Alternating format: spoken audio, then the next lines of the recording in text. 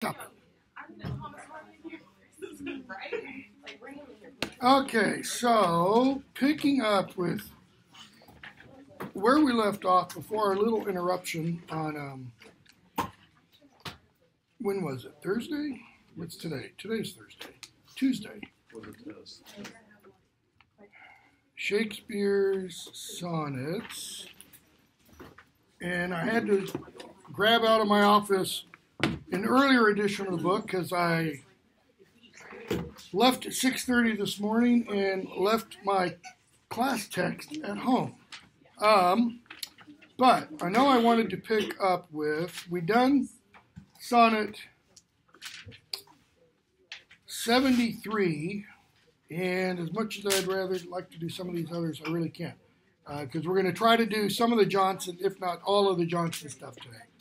Can I have your attention up here? Thank you. So let's pick up with,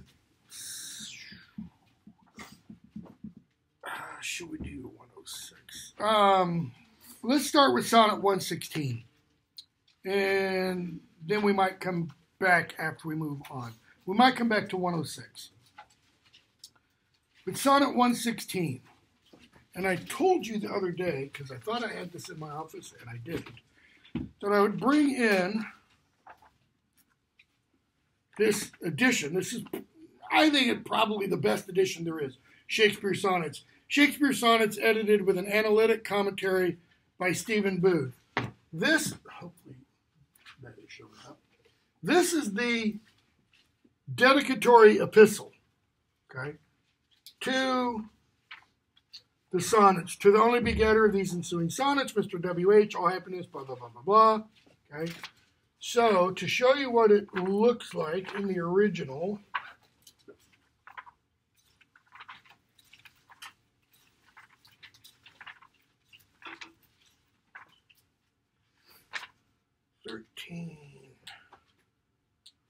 Sonnet 116. Notice, by the way, here's a perfect example of somebody not minding his proverbial P's and Q's. Because look at the number. Got it upside down. Should be 116.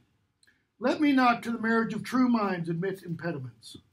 Love is not love, which alters when it alteration finds, or bends with the remover to remove. Oh no, it is an ever-fixed mark that looks on tempests and is never shaken. It is the star to every wandering bark, whose worth's unknown, although his height be taken. Love's not time's fool, though rosy lips and cheeks within his bending sickle's compass come. Love alters not with his brief hours and weeks, but bears it out even to the edge of doom. If this be error and upon me proved, I never writ, nor no man ever lewd. Okay, just look, for a couple of minutes at how this appears on the page. And by the way, if you're curious, marker, if you go through the library's Research Gateway and go to EEBO, Early English Books Online, pretty much everything from 1485, about 1485, 1485 forward that we do in this class, you can access facsimiles through Early English Books Online. In fact, you can access it, and if you want to be really nerdy, Englishy, majory, you can download it, you can put it on your computer, etc., and you can use it to cite in papers. When I used to do a 17th century course, one of the semesters I did that there was no required textbook. We just used the Early English Book Online for everything. So, notice love and then lose. Who's Lou? Well, it's love, obviously. But why is the E off? The apostrophe is not indicating the elision of the E, because nobody would say love is, okay, if you had the apostrophe IS after it. It's just an example of the fluidity of language at the time, that there's really not a standardized form. In fact, you'll see there are other words sometimes spelled differently within the same poem. So, Let me not to the marriage of true minds admit impediments. Here you have modern version. Okay. Spellings, some of the spellings changed a little. Like loves. Let me not to the marriage of true minds admit impediments. And it finishes there. The idea, the sentence ends there. Okay? That's an allusion to the English marriage ceremony. Okay? Where, in Shakespeare's day, you had what are called the banns. Okay? B-A-N-N-S. And the banns is when the local priest, parson, would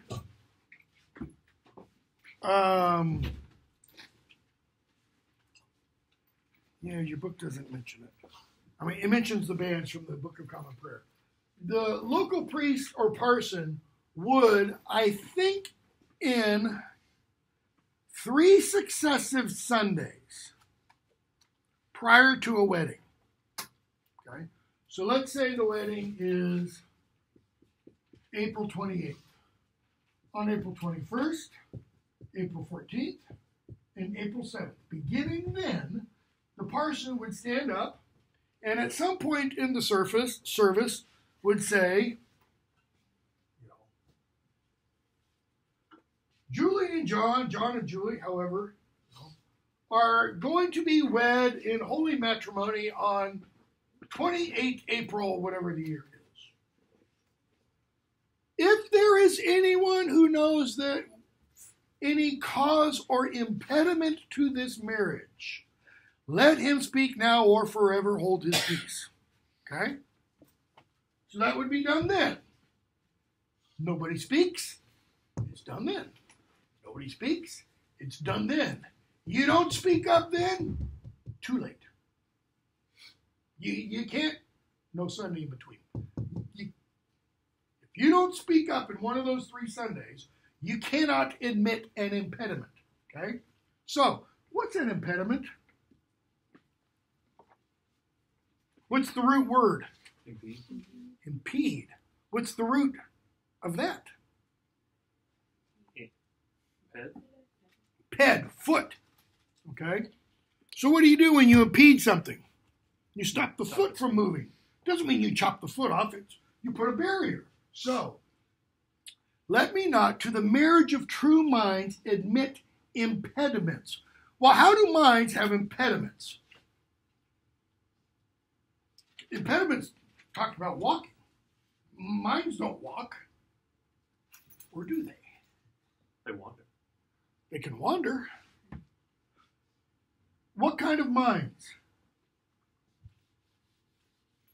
True. What does true mean? Louder? Faithful. Okay.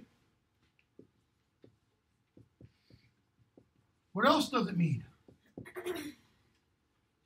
Not false, right? I mean, if you want to go classical logic, A is not non-A.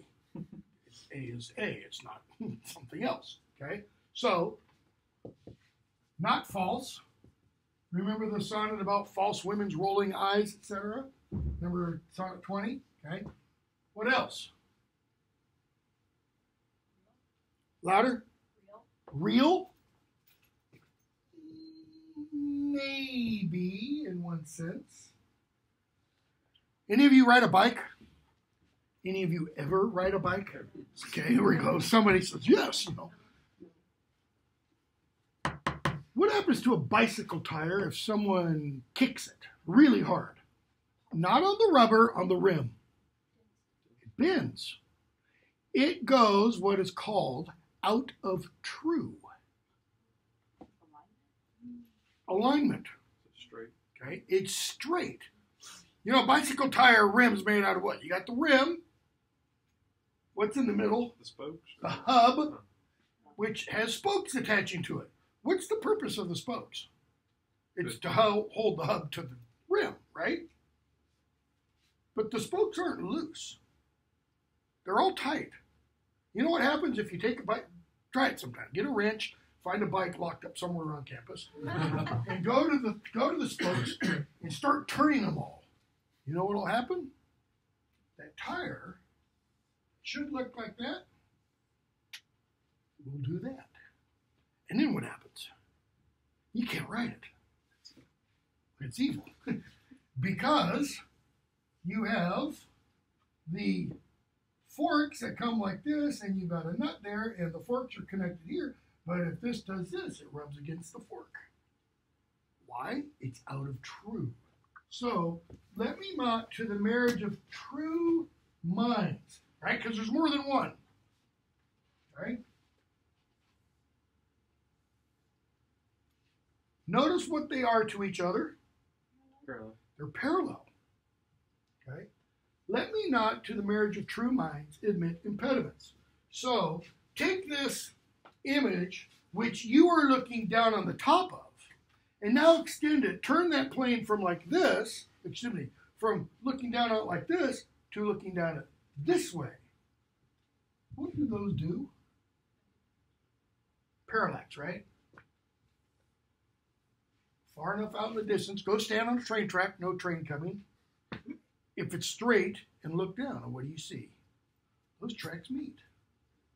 Okay? These true minds ought to meet eventually. Let me, as they what? As they go along in life, so to speak. Okay?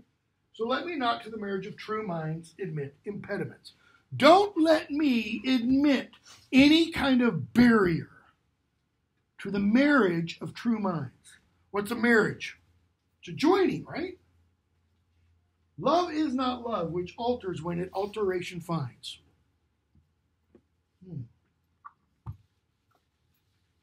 Love is not love, which alters when it alteration finds. Well, let's finish the sentence, because that's only the ending of a big, long clause. Or bends with the remover to remove. Need another marker. So, love, lover A, and lover B. Love is not love, which alters when an alteration finds, or bends with the remover to remove. Let's say B. Don't think I have a red one in here anymore. No, I don't. Let's say B sees C over here. And B's eyes get turned away from A and drawn to C. In other words, let's say B stops loving A and now loves C. All right? So what has B just done? B has removed. B is the remover. Right? Love is not love, which alters when an alteration finds. The alteration is B looking at C. So what is the first love is not love referring to? A. That's A's love for B. See? B's love, sorry, it should be this way. B's love should be directed at A. But B's love has altered. Right? It's moved over here.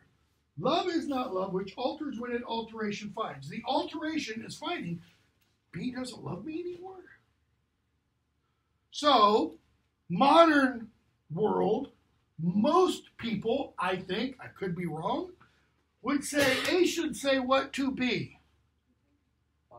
Bye. You know. What's our speaker saying? Love is not love which alters. What does it mean to alter? To change, to stray, to turn. So, what A feels has for B isn't real love if, when B turns from A says, you. Later. That's not real love. Oh, yes. Can that line be read with the frame of courtly love tradition? Or is that two separate? Like, I shouldn't think Shakespeare was considering that.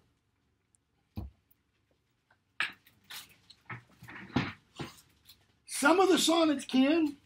I don't think this one can.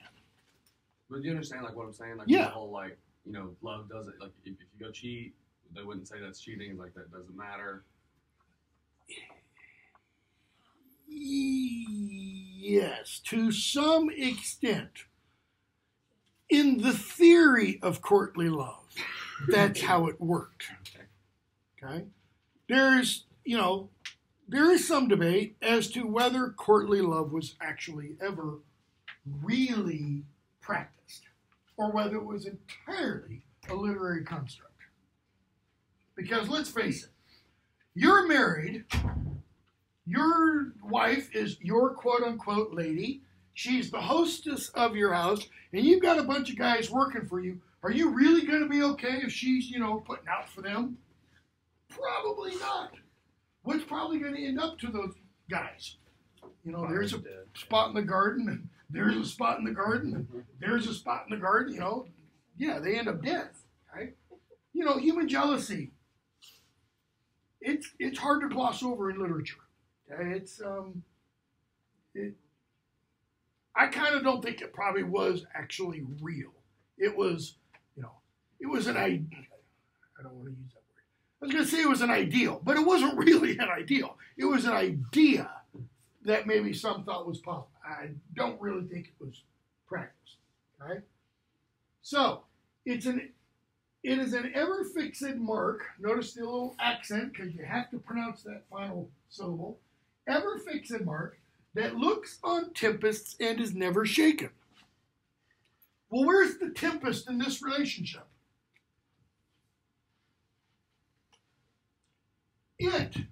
A's love for B, looks on what? What's the tempest? I'm trying not to be sexist. Notice I haven't said who is which gender. I'm not going to, B's the one cheating, right? And A looks on that, and notice, A's love is never shaken. A's love doesn't waver. It doesn't doubt. It is the star to every wandering bark. What star is that? Because that is an illusion. If you're in the northern hemisphere, Polaris, it's the North Star. If you can find Polaris, you can navigate. Especially if you have a sextant. Thing that you use to measure the degrees, okay? It's the star to every wandering bark. Bark there refers to ship, boat. What else does it refer to? B's doing what? Leaving the safe haven, leaving the port. You're boring, you're dull. It's all the same here. We have no spice in our life. I want something exciting. I want something going off to exciting and new. It's wandering. It's what? It's the star. In other words, you go off, you have your fun. I'll what? I'll be here. Star to every wandering bark, whose worth's unknown, although its height be taken. That is, we don't know what the value of the North Star is, but talking about height, it's the degrees. If you can figure out the height, you can figure out where you are. I think it is latitudinally, okay? So, that's the opening 8 lines. If this were an Italian sonnet, what would happen after that? You'd have that volta, that turn. But you don't really. Love's not time's fool. Now, what is meant by time's fool? Plaything, toy, bauble. What happens to a child? Child gets a Christmas toy or gets a toy for Christmas. What often happens to that toy within a few weeks? Gets chucked, gets forgotten. Okay? You want to read a great example of this? If any of you have had, one of our children's lit professors, children's lit course, and you've read The Velveteen Rabbit. And if you've never read The Velveteen Rabbit, you are not properly educated. You need to read The Velveteen Rabbit because it's about what's real, okay? So, love's not time's fool, though. What does although imply? Because it's although, really. But rosy lips and cheeks within his bending sickle's compass. Rosy lips and cheeks, that kind of implies which kind? Louder. Female. Rosy lips? We don't talk about guys having red lips. I don't. Maybe you do, okay? So this is telling us something. Love not time's fool, though rosy lips and cheeks within his is time's, okay? Bending sickle's compass come. What's time's bending sickle's compass? Well, a compass tells you what? Directions, right? North, east, south, west. It's a circle. Time's bending sickle, because if you use a sickle to mow hay or grass, you usually have to bend a little bit. So it's the inscription of that sickle, okay, in creating a circle. So what happens in that circle? Well, here's my circle of time. And here's somebody else's circle of time. Notice what happens. That is rosy lips and cheeks. That's where B and C meet. Okay? So C is implied to be what? Rosy lips and cheeks, right? C is implied to be female. A, speaker is male. Speaker of the sonnets is male. That's clear. B, probably what? Golden-haired youth. But he's talking about marriage. There is no same-sex marriage in Shakespeare's day. You were killed for being gay. Okay? So he's not talking an erotic marriage. It's a marriage of minds. What did the speaker say in Sonnet 20? Let what? Let love's use be their treasure. Because remember, what did nature do to the thing that she originally created to be a woman? Doting, she pricked thee out for women's pleasure. Okay? So let what? He says, let my love be your mind. So let me not to the true marriage of true minds admit impediments, etc., etc. Love not time's fool, though rosy lips and cheeks within his bending sickle's compass come. That is, you're going to meet other people. I can't stop that. Okay? Love alters not with his loves brief hours in weeks. Wait, is it loves? Or is it times? Do you measure love in terms of hours? Unless you're reading the room by the minute, in which case you're probably not talking love. No, that's time. Love's not time's fool, though love alters not with his brief hours and weeks, but bears it out even to the edge of doom. What's another statement in the traditional English, wedding ceremony? Till death do us part.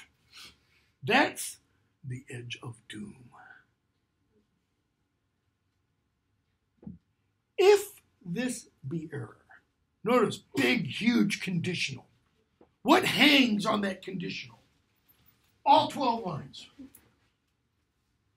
So, if this is wrong, and upon me proved, that is, to me proved, but I think the upon also might mean something else. I never writ, nor no man ever loved. Notice Shakespeare's wily little kind of a mini syllogism that he embeds in there. Well, I never writ. Well, we're reading what he writ. So therefore he did writ. Therefore, not no man ever lived. Therefore, someone has lived before, at least the speaker has. Okay? Now, when I grew up, dinosaur age, but especially where I grew up, California, this poem was used lots of times as wedding vows in the 70s. Think about it for a second. Think about it for a second.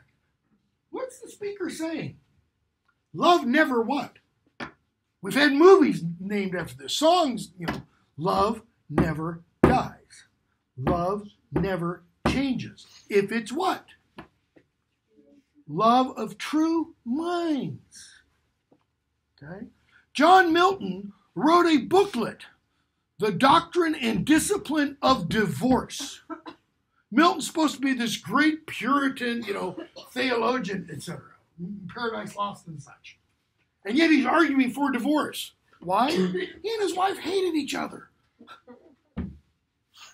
They never divorced, but he wanted to.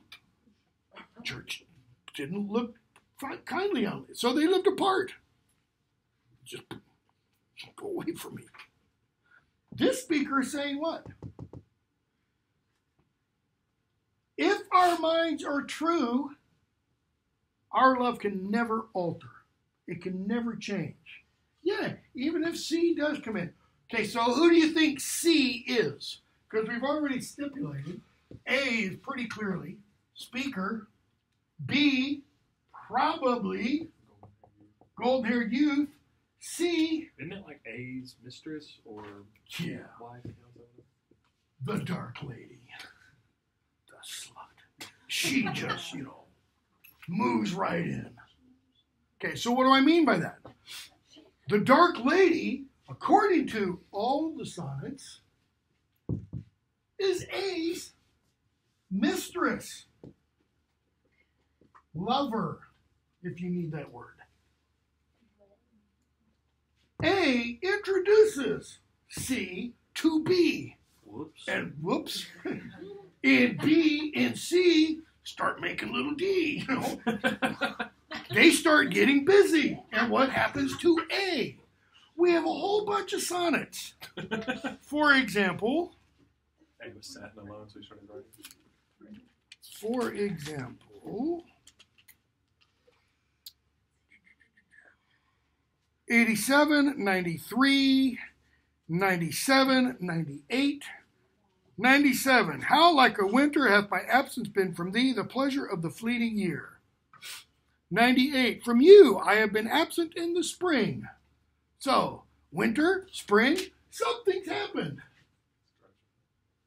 These two have been separated. Why? Because these two are probably together. Okay? And even if you go back to one of those early ones we read, A implies what about A's relationship with B? There's something improper about it. Not sexually. Status-wise. A implies to B, you shouldn't be hanging around me. When I get ready to die, which one is that? When I get ready to die, don't sigh, because people are going to ask why, and then they're going to make comments about you. You shouldn't be sighing and moaning over the death of. Come on, this person was beneath you. Again, not romantically. Because even in British society, in Shakespeare's day, upper class, you don't mix with the lower class. BBC had an entire television series based upon this very notion. Upstairs, downstairs. The upstairs is where the richies live. The downstairs, who's that? The help. The help. And how do they mix? They don't. Change my bed linens. Okay. Fix my dinner. Polish my shoes. Here, help me get dressed because I'm too, rich to pull my shirt on by myself, et cetera, et cetera. Okay. Go from there to, we won't talk about it. 127. I said 127 begins the Dark Lady sonnets. In the old age, black was not counted fair. That is, in the old age, long ago, not now, black wasn't beautiful. Now, the speaker is saying, yes, black is beautiful. Why? Her eyes so suited, line 10, and they mourner seem at such who not born fair, no beauty lack, slandering creation with a false esteem. Yet so they mourn, becoming of their woe, that every tongue says beauty should look so. He's saying people now look at you and they say, man, I wish I had eyes like yours. Well, her eyes are pitch black. Not the normal color for a pale Anglo-Saxon Protestant, in Elizabethan England. Okay, we need to do a couple more and then we'll go on to Jonson and then maybe we'll come back. Oh yeah, let's go ahead and, I think I had this one on. What time is it? 10:15.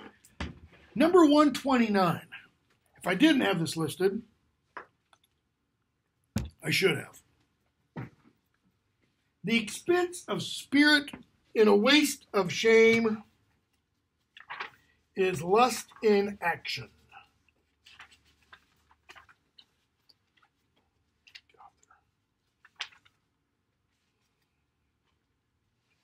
Such a good song.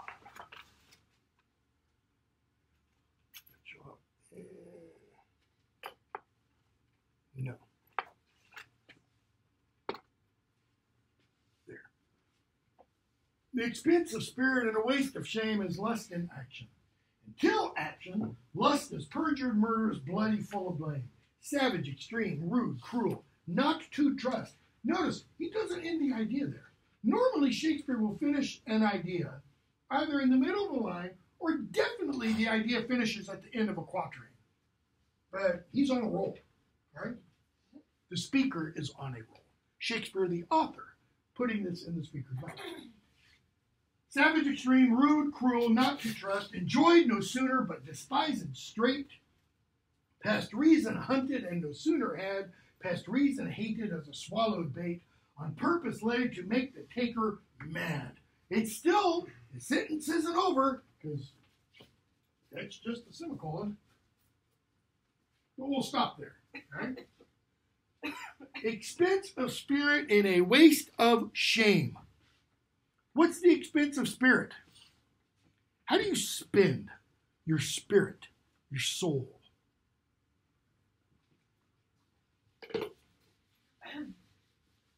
Not going to the red light district, hiring a hooker. It's not doing that. Well, might be, I guess. In the Renaissance, it was believed every time you had an orgasm, you died a little bit. A little bit of your spirit died. So you'll see all kinds of poets punning on that. Kill me, that I may rise again. Kill me, that I can rise again. Kill me, that I can rise again. Donne, John Donne especially does that.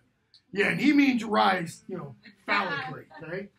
So, expense of spirit, the wasting of spirit. Notice, Samuel Johnson said, Shakespeare never met a pun he didn't like. What's another spelling for that? Waste. Think Hamlet. Hamlet's talking to Rosencrantz and Guildenstern. They're talking about the goddess Fortune. And then they say, we're not on her top. We're not the button on her cap. We're not beneath the soles of her feet. Hamlet says, what? about her privates? And they say, Faith, her privates we. Okay? That is, yeah, we're around Faith's privates. And Hamlet says she ever was a strumpet. Fortune was always a whore. She always slept with whatever moved. Or didn't move. Rocks, grass, etc. So, expense of spirit and a waste of shame is lust, what? In action.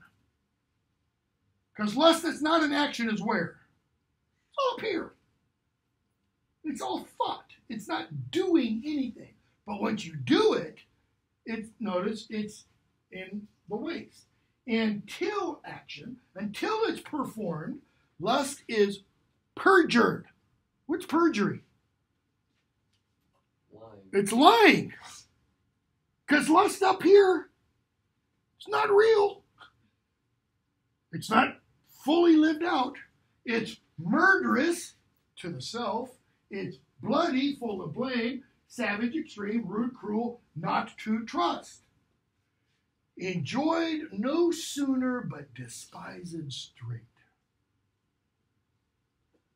That scene that I think I've referred to probably more than enough times in Hitch, when the one guy's trying to get the one girl in bed, he gets her in bed, he speaks to Will Smith's character, and he says, all this for a lousy lady. And what does he mean? He did everything. Took her out to dinner, bought her cards, bought her gifts, etc. Just for the purpose of getting her bed. He gets her in bed and casts her aside. And enjoyed no sooner, but despised straight. Why? Because what does lust promise? Oh, this will be great. Not so much. Past reason hunted. Why is it past reason? Because it's irrational. It goes beyond reason. Not supra-reason. Okay? It's without reason. And no sooner had, that is, once the lust is achieved, past reason hated. It's illogical how much one hates what? The other person? This poem's directed inwardly. I shouldn't have done that. That. As a swallowed bait. What do you think the fish realizes? Damn. And it's just being, tugged by the hook in its mouth. On purpose laid to make the taker mad. Yeah, he's laid there, and it's all of its multifarious meanings. Okay? It does what? It makes the taker, the person who takes action in lust, mad. Mad how? What does mad mean? It doesn't mean angry. Crazy. Okay, crazy how? What is a possible side effect of lust having been achieved in action, especially back in Shakespeare's day? Syphilis. STDs. What do? They make you crazy. If syphilis gets to your brain, you're dead. You might not be literally dead yet, but you will be. Okay? So, mad in, there's part of that crazy idea. You're crazy in pursuit of it and in possession so, that is actually achieving it, had, having, and in quest to have, that is future tense, extreme. Anything extreme is what? Unhealthy. It's crazy. It's madness. That's why the Stoics said, moderation in everything. A bliss in proof, that is in the very act of it, improved, the very acting of it, a very woe. Why? Because before, it's a joy proposed. And what's always really good about a joy proposed? Not I am proposing to you, but an idea that you entertain, that you think will bring great joy. What's the nice thing about that kind of idea? It will always bring you great joy, right? Your first car. You're a little kid at Christmas. It's Christmas a week away. It's always going to bring you joy, right? And then you get to the day and you open up the presents and mom and dad didn't get you what you wanted. Santa's a dirty, rotten bastard. He didn't get you the toy you wanted. And it's a dream. It turned out not to be what you thought it was going to be. Your first car turns out not to be a Maserati. It's a Ford Pinto from 1972, which today would probably go for 50 grand, you know. All this the world well knows. In other words, I'm not telling you anything you don't already know. Yet none knows well to shun the heaven that leads men to this hell. So is the speaker talking about himself? Or is the speaker addressing friend? Told you. Told you what she'd do. You said, oh, I just have to, blah, blah, blah. Yeah, now look what you get. Okay? Go from there to 130. I'm going to do too many because we're going to do 135 too. 130. You should know some of this at least. Well, take that back. You guys are all young. What famous musician ripped off from this poem? Sting. B.A., M.A., English literature, taught English, etc. My Mistress' Eyes Are Nothing Like the Sun, title of one of his albums from the early 90s, late 80s, really old. Coral, this is an example of an anti-blazon. A blazon is a catalog of beauty. Okay? Typically, Petrarchan English literature modeled after Petrarch's sonnets, a speaker would catalog his beloved's beauty. Her eyes are like so-and-so, her hair is like so-and-so, her skin is like so-and-so, her breasts are like so-and-so, and as you'll see with another poem, you know, and everything else, man, it's like a gold mine. It's just wealthier than wealth, okay? So, this is the opposite of that. So he's going to take the standard tropes of beauty and reverse them. Turn them upside down. My mistress's eyes are nothing like the sun. So why would you say your mistress's eyes are like the sun? What happens if you look at the sun? You're blinded. See, that's what should happen when you look in your girlfriend or boyfriend's eyes. Blinded by the light. You know, there's a song that has those lines. Coral is far more red than her lips red. Okay. Coral. Where is coral red? Louder? Say it. You were right. Under the water, in the ocean. Okay? What would Shakespeare's experience of coral have been? He's read about it. Has he ever been? Where do you find coral? Under the water, obviously. Where? Ocean? Where? Which ocean? North Sea? No. Irish Sea? No. No. Baltic? No. Tropics. For the most part. For the most part. Not entirely. Okay? How far are the tropics from England? Yeah, it's a ways. So in order for coral to be red, when Shakespeare would have seen it, it would have to have been plucked alive and kept alive in seawater. Doesn't happen. How many of you have ever seen coral outside the ocean? I should bring in show and tell. I've got some at home. What happens to it? Dies. And? Dries out. It fades. You can have the deepest, reddest coral, and within a couple of years, what does it look like? Bone. Bone. White. Coral is far more red than her lips red. Her lips aren't red, folks. If snow be white, right? Because snow is white. Why, then her breasts are done. What's done? Think dirty dishwater, dirty laundry water. Yeah, ew. What's he talking about? The complexion of her skin. She's dark skinned. Okay? If hairs be wires, black wires grow on her head. So she's got kinky like hair. She doesn't have long golden tresses like is the model of beauty at the time. Or maybe long red tresses like Queen Elizabeth. Because Queen Elizabeth was taken to be the model of beauty. Which is why, even in your book, the pictures you have of her skin is like this white.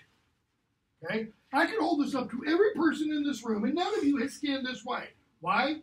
It ain't natural. So how did she get skin that white? Powdered.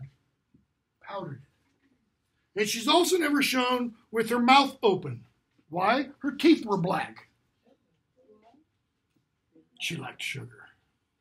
Literally, she liked sugar, and her teeth were rotten. Okay? So,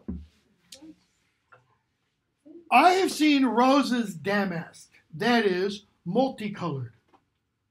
Red and pink and white, etc. Red and white. But no such roses see I in her cheeks. And in some perfumes is there more delight, my favorite line from all of Shakespeare, than in the breath that from my mistress reeks. Okay, so if you're ever out on a date and the person you're out on the date with says, oh, man, you really reek tonight. What's going to happen? Probably end of the day. Probably end of the date, if you're lucky and it's not the end of your life, okay? And nothing good's going to happen. I love to hear her speak. Yet well I know that music hath a far more pleasing sound. So she doesn't have a melodious voice. And I always like to think of Fran Drescher. Anybody know who that is? Yeah. The nanny.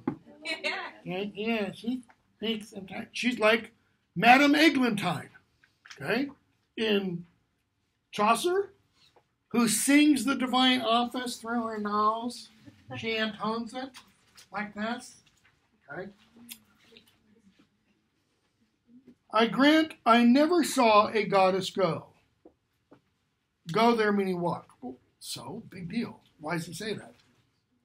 Because in the sonnet tradition, the poet or the speaker of the sonnets describes his beloved as a goddess.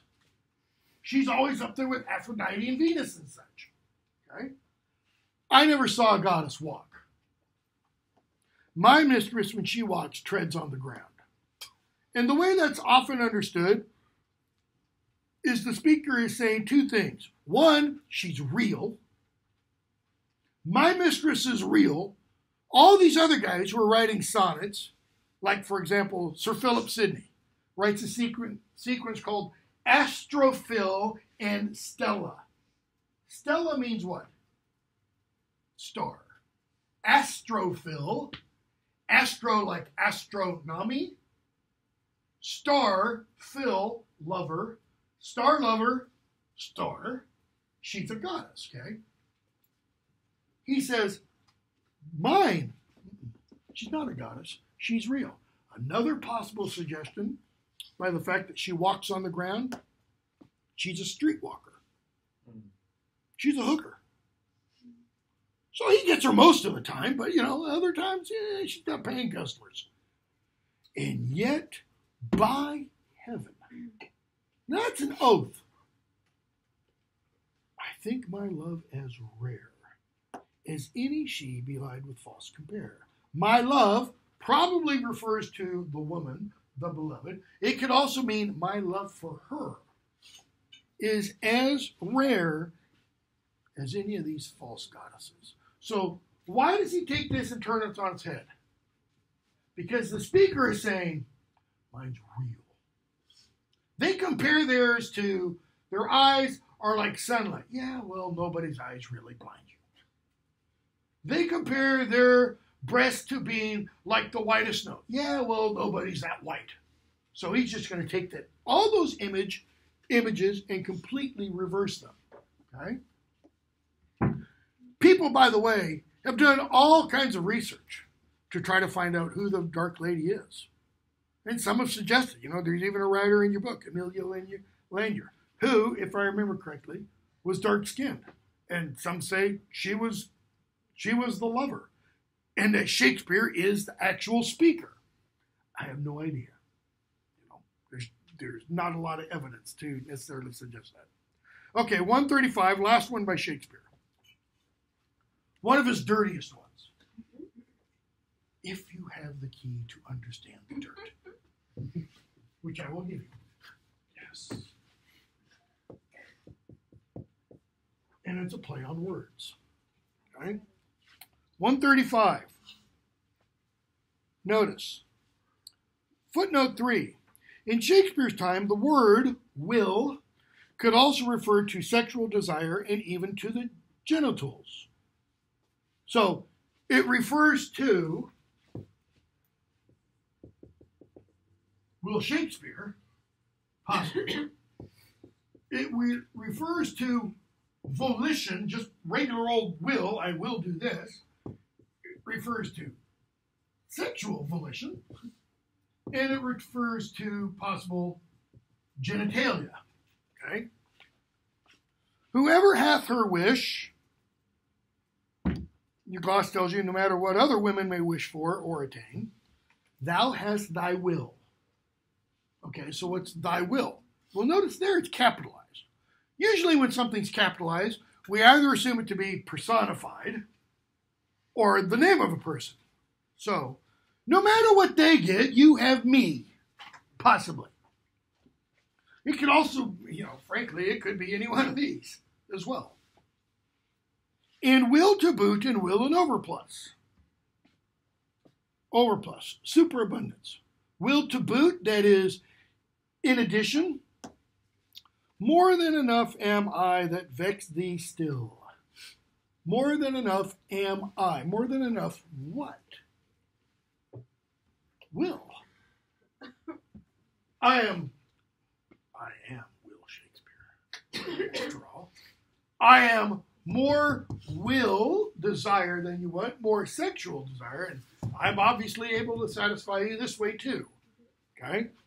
So, to thy sweet will, making addition thus, wilt thou, notice past tense will, wilt thou, whose will is large and spacious, and there is also a Renaissance notion women can never be sexually satisfied.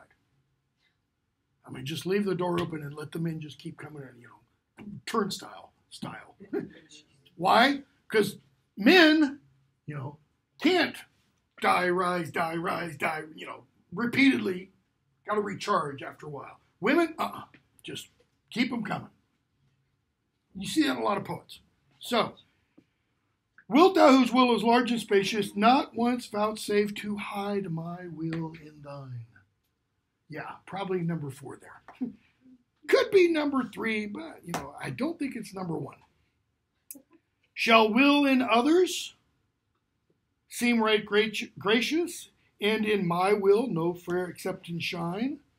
That is, you slept with him. Why not me? I mean, what's so wrong about me? And in the sea, so let's use an image. Let's not get too dirty. The sea, all water, yet receives rain still. And in abundance addeth to his store. So thou, that is, you are like the sea, being rich in will, because your will is so rich, so abundant, add to thy will one will of mine, to make thy large will more. That is, I will be like the rain. I will fall on you, and I will make you more. Let no unkind. Your gloss tells you unkindness. It could also be unnaturalness. No fair beseechers kill. Think all but one, and me and that one will. Now, what's that very last line mean? Oh, yeah. Sorry, your gloss tells you. Wish they hadn't. It says, think of all your suitors as one. But then what does the last half line mean? Once you have my will, what? Any of these. Once you sleep with me, the speaker is implying you won't need to sleep with anyone else. All men are subsumed, are met in me. Now, speaker has an ego, right? I mean, speaker's kind of saying, hey, baby, you won't want Fred, George, Tom, Will, after you've met Will, or Will, one of those two, okay? All right, we'll stop with Shakespeare and go to Ben Jonson, just simply because we don't have time to do more. I've got an entire course on the books, just Shakespeare Sonnets, but I'll never get a teacher because it won't get enough students.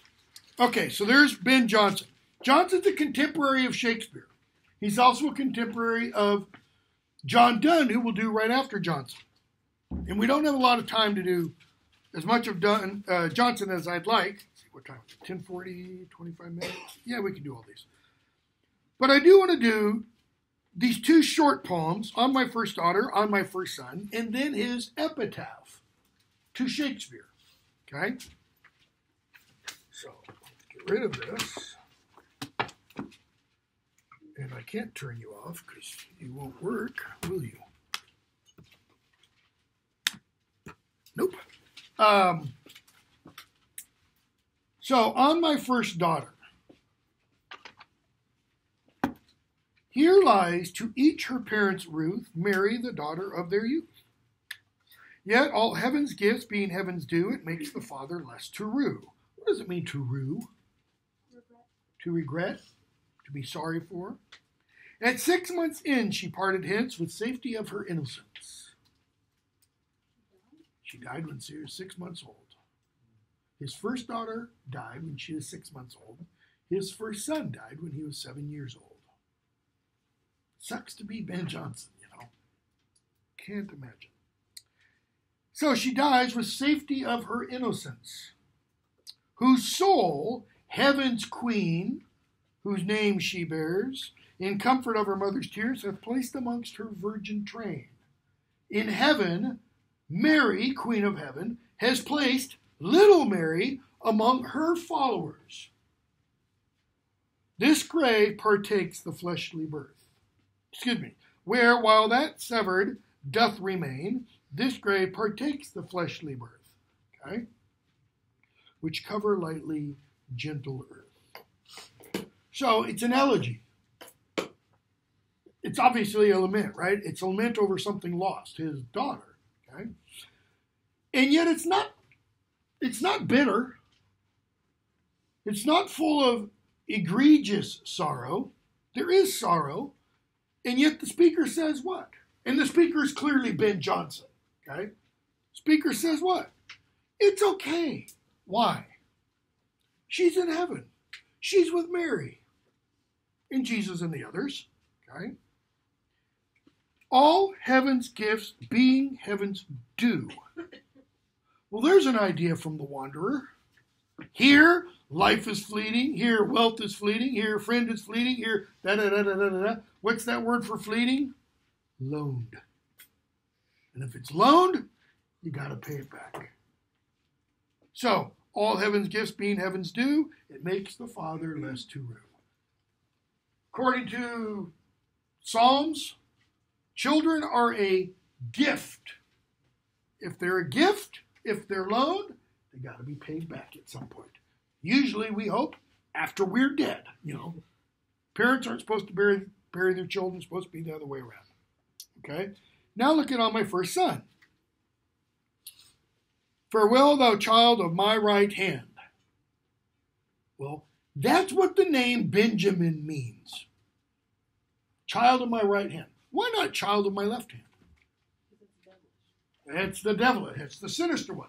Child of my right hand, when the Old Testament speaks about God and speaks about God's power and God does something, he does it with his right hand. So it's the hand of power, authority, majesty, etc., etc. Farewell, thou child of my right hand, and joy. My sin was too much hope of thee, loved boy. How can a parent have too much hope of a child? What does every parent want for their children? The best. The best? A better life than we had? Yes. What else can parents do, though? Maybe like put too much pressure Why?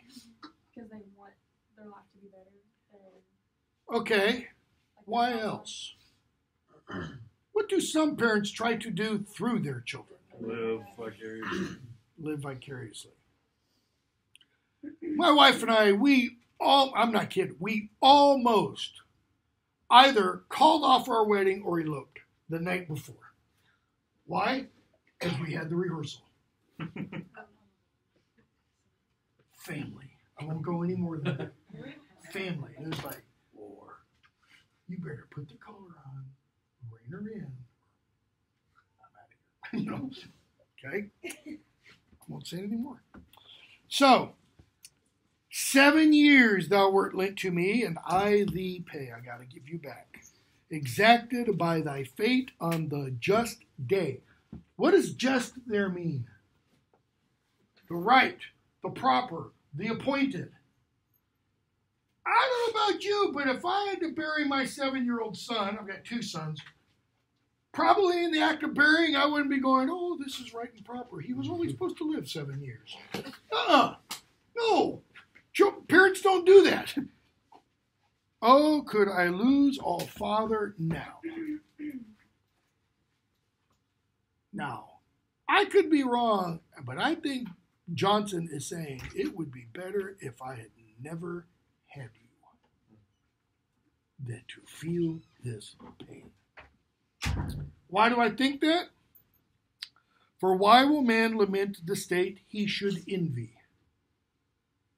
What's the state? It's 2, and they're very, very different. The state of fatherhood, why should you lament that? Okay, he's saying every man should want to be a father. What's the other state? The state where his child is now. Well, where is his child, he thinks? Heaven. Why should you lament your child being in heaven? I mean, if you thought your child was a dirty, rotten bastard, evil child murderer in the making, etc., and was going to hell, yeah, you might lament that. Okay? A little facetiousness there. You would lament that, obviously. Okay? So what's the state he should envy? To have so soon escaped worlds and flesh's rage, and if no other misery, yet age. Almost like a little encapsulation of Hrothgar's entire homily. Because what's going to happen to you eventually, Beowulf? You're going to die. Either old age will come, or fire, or sword, or famine, or flood, or sword, or spear, or old age. Notice, sword, spear, old age. They kind of, repeat. I think this is Jonson going, God, you should have taken me. Why? Because I'm the one who's suffering worlds and flesh's rage and age. Rest in soft peace and ask, say, here doth lie Ben Jonson his best piece of poetry. I have to make it rhyme. Poetry. What is poetry? What do we think it is? Louder? Art. Art? What else? What kind of art? Literary. Literary. Keep going. It's not Lord of the Rings. It's not Dickens. Dickens didn't, I don't think, ever write poetry. If he did, it'd be so long you'd never finish it. Right? It's literary art made of words, usually with some kind of rhyme, some kind of meter, maybe not always rhyme. Definitely has meter. As William Faulkner said, the poet is the person who says the most with the least. That's why he's a novelist. His words, not mine. Faulkner said, I write novels because I'm not a poet. The poet says the absolute most with the absolute fewest words. The novelist might say some with a lot of words, depending upon the novelist. What's Jonson's best piece of poetry? Is it this poem? It's his son. Because a poem literally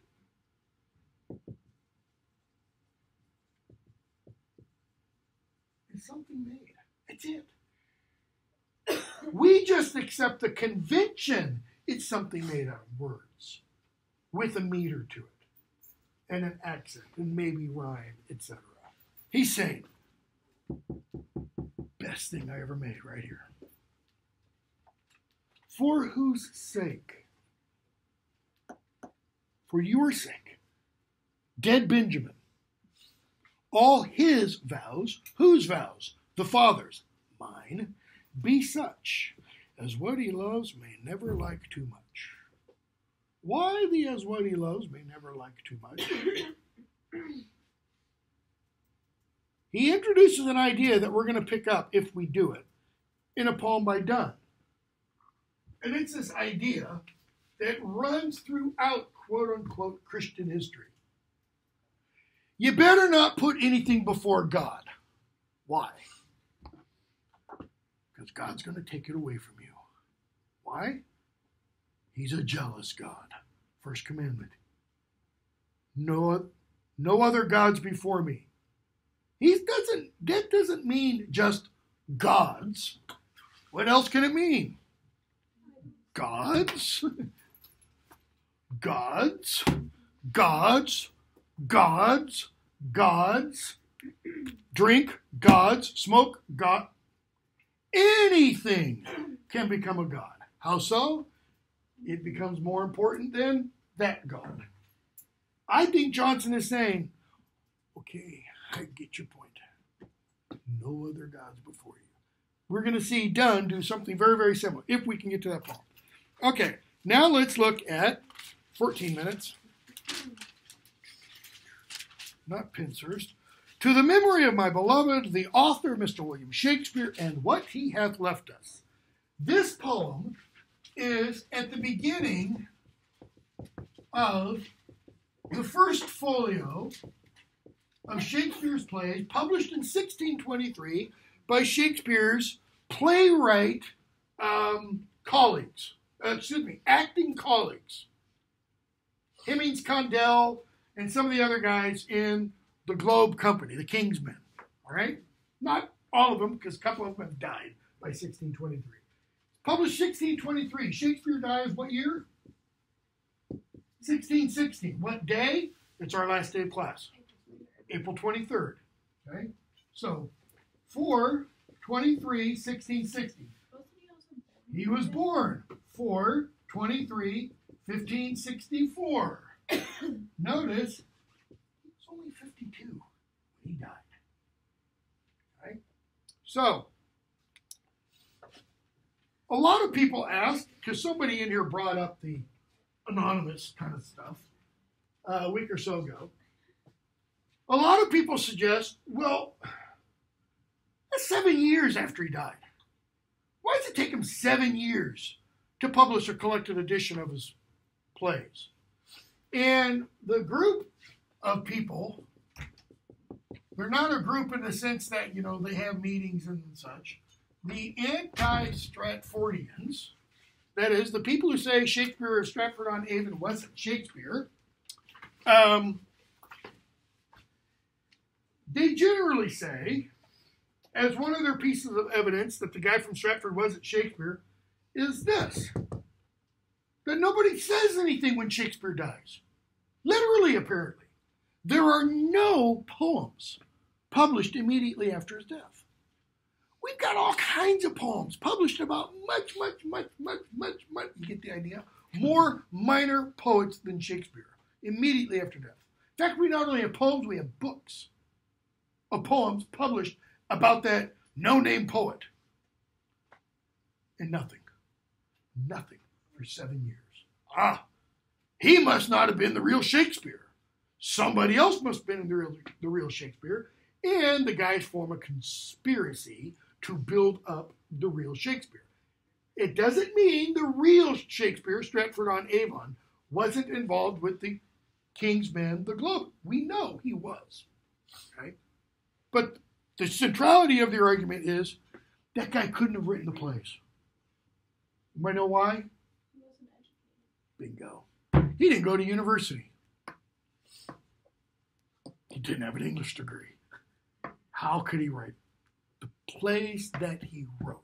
How could this guy from Woodbury, essentially, because that's what Stratford-on-Avon would be to London, what Woodbury would be to Washington, D.C. or New York, how could this guy from Woodbury write these plays, these sonnets, these 4 major poems?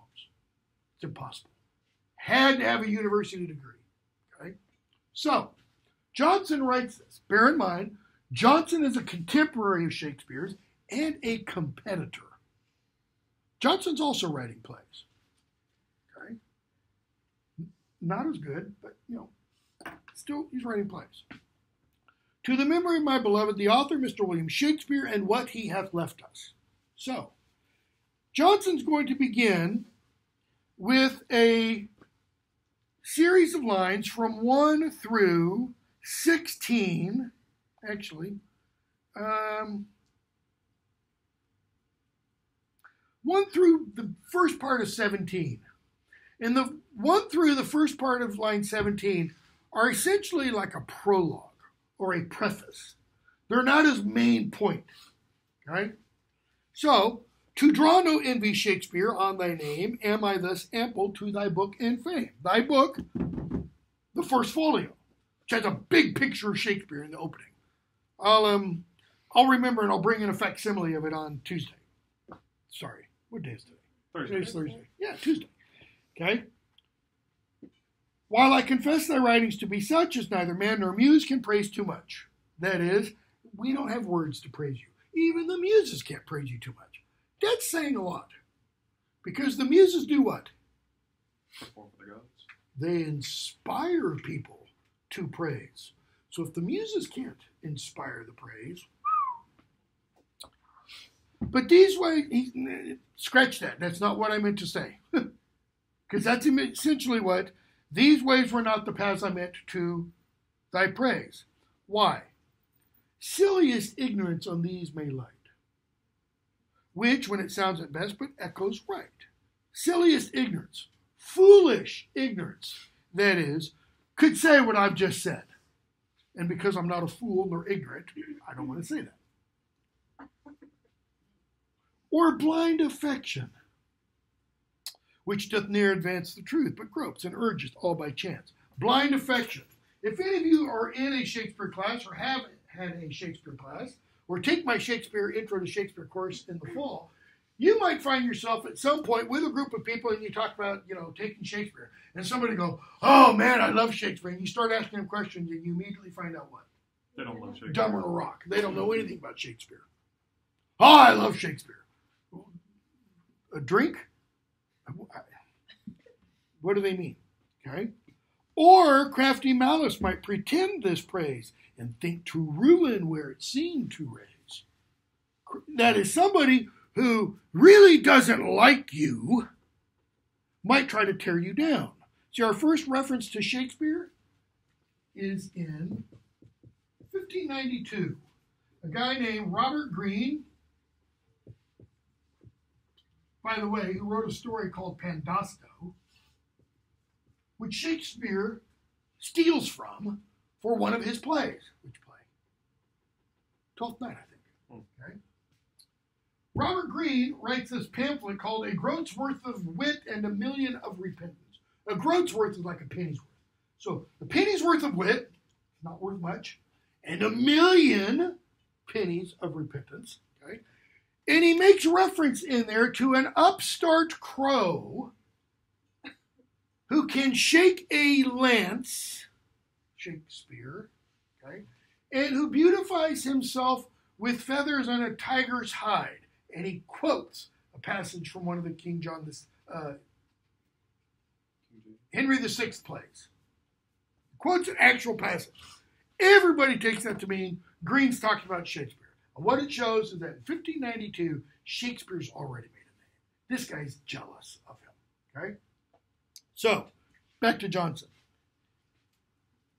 Crafty malice might pretend this praise and think to ruin where it seemed to raise. These are as some infamous bawd or whore should praise a matron. A matron. A noble, well thought of, moral woman. Okay? What could hurt her more? He says, but thou art proof against them. The thou, I think that means the book. Your book is proof. So he says, and it's above the ill fortune of them or the need. I therefore will begin. Then scratch everything I just said.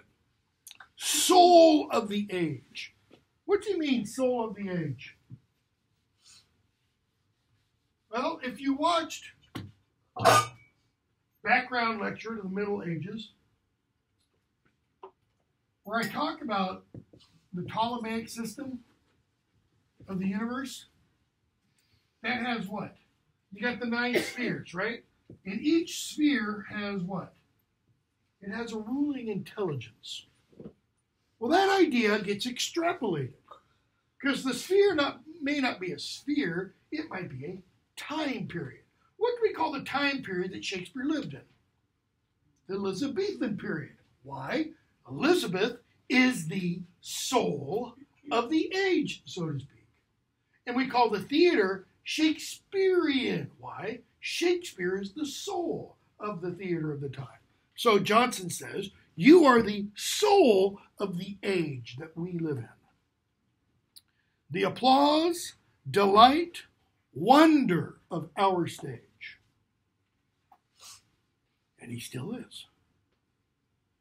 Go to London during the summer, and I bet if you did a tallying, and you were to count the number of plays performed by authors, you would find far more plays by Shakespeare than by any other playwright. You'll probably find 1 or 2 by Ben Jonson. You might find some, more modern playwrights. But you're going to have probably 5 different productions of just A Midsummer Night's Dream in London. And then a bunch of others. Okay? So, delight, applause, delight, wonder of our stage. My Shakespeare rise. This is kind of like Lazarus come forth. Come on, Shakespeare, get up. I will not lodge thee by Chaucer or Spenser or bid Beaumont lie a little further to make thee room. He's talking about Poets' Corner in Westminster Abbey. He's not going to go in a Poets' Corner and go, Chaucer, move over there. Beaumont, Fletcher, come on. We got to make room for Shakespeare. Why? Thou art a monument without a tomb. You don't need a tomb. Why else? He's got a tomb. It's in Stratford-on-Avon. It's at the Trinity Church.